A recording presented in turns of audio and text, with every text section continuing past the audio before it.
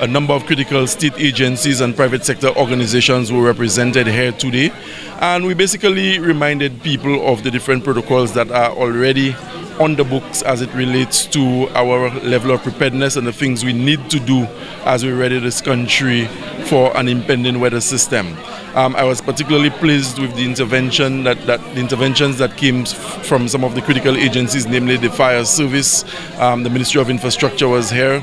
The Ministry of Health, they gave a pretty good account of themselves in terms of their state of readiness to deal with the nation, deal with the populace in the event that this weather system were to impact St. Lucia later this week. I think people should pay attention to the weather report. People should pay close attention to anything that is coming out of the office of the chief, the director of meteorological services, and generally the Ministry of Infrastructure.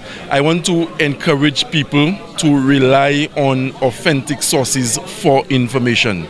I know there's a tendency when disaster looms or when a system is approaching us for people to basically feed from sources that are not always credible. So listen to bulletins and advisories that come from central government, that come from NEMAC.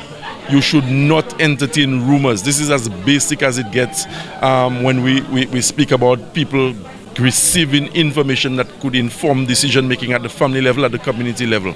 So I'm very pleased with the state of readiness, as it were. The Ministry of Infrastructure, I know they have a comprehensive plan for how they manage the water courses, the silting of rivers and things of that sort. So all in all, I'm satisfied with the meeting, and of course we will continue to meet based on the determinations we make with the information that is presented. Meetings will be convened to ensure that we stay on top of that situation as best we can. It is important for people to take whatever information that comes from the Met Office seriously.